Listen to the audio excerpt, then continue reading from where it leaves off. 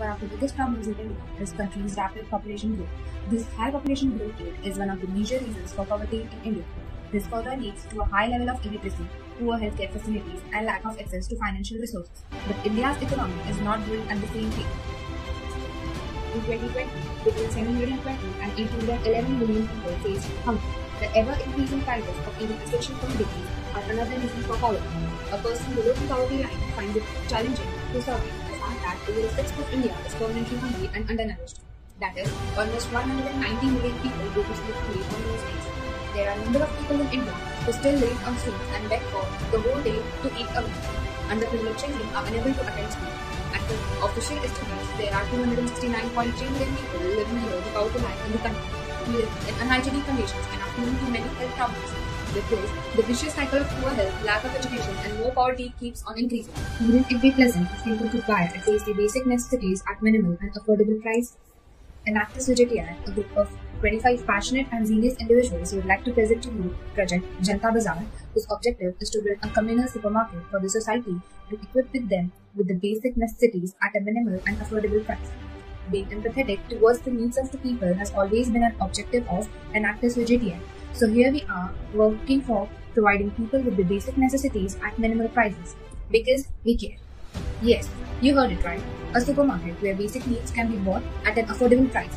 Basically, a social market. Social supermarkets are comparable to conventional supermarkets that operate in stationary outlets and primarily sell food and consumer products. The main difference of SSMEs as compared to conventional supermarkets lies in a modified implementation of various retail marketing instruments. For example, a limited assortment and a significantly lower consumer price, approximately 50% to 70% less than regular market prices. The store's limited assortment consists of surplus products that are supplied free of charge by retailing and manufacturing companies. These products are unsellable for various reasons.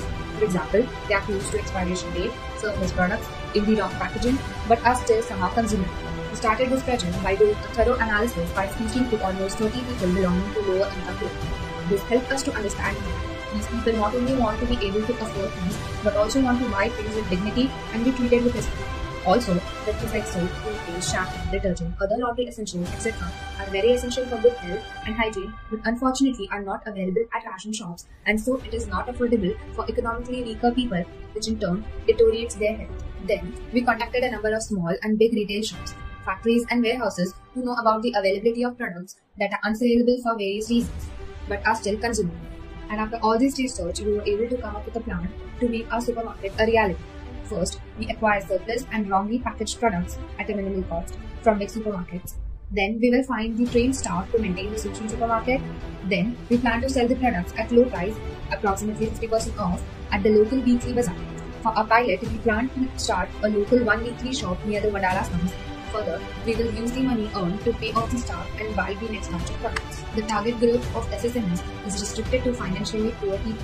We believe that we can easily impact 2 to 3% BPL foods in a region that is approximately 5 to 10k people from Thane and Mumbai region.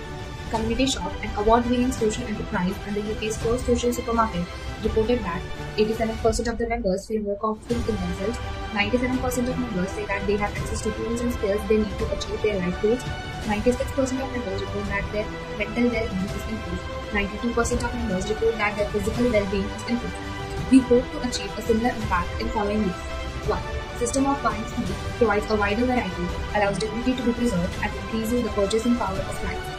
Second, nearly 40% of the food produced in India is wasted every year due to fragmented food system and inefficient supply chains, a figure estimated by Food and Agriculture Organization.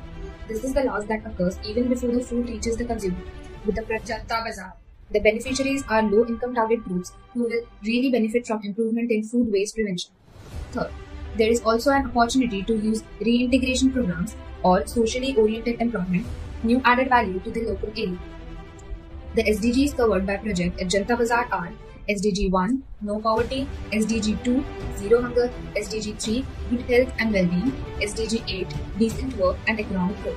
In future, we wish to scale up this project by collaborating with local political leaders, get support from the Department of Food and Public Distribution, and also marketing aggressively.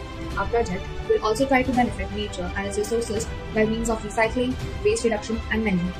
We hope you connect with the idea as much as we do, and together we help our society to grow and develop.